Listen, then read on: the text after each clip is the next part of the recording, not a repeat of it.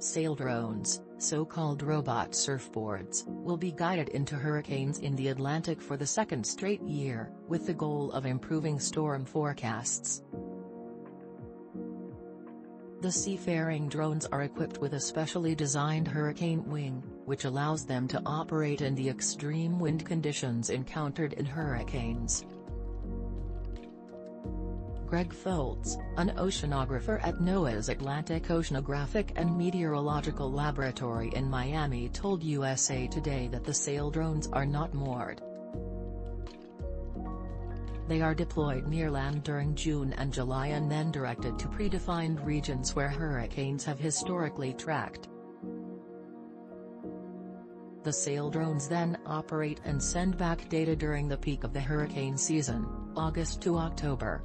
They are directed remotely by Saildrone pilots working with NOAA scientists, and their routes are adjusted based on whether there is a tropical cyclone developing that we can send the drones. How to steer clear of hurricanes, wildfires and other disasters.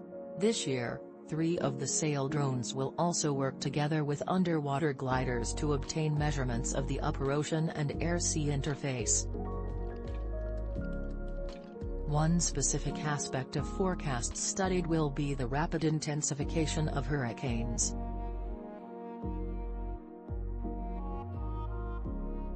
By bringing the Saildrones and underwater gliders close to each other, NOAA can then capture measurements at the same place and time, painting a fuller picture of the dynamics that are known to influence hurricane strength, said Jennie Lyons, Director of Public Affairs at NOAA's National Ocean Survey.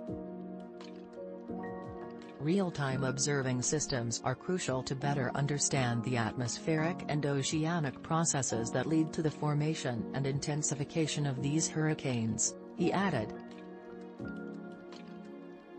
During the 2021 hurricane season, a Saildrone collected critical data and the first-ever video from inside Category 4 Hurricane Sam as it churned out in the Atlantic.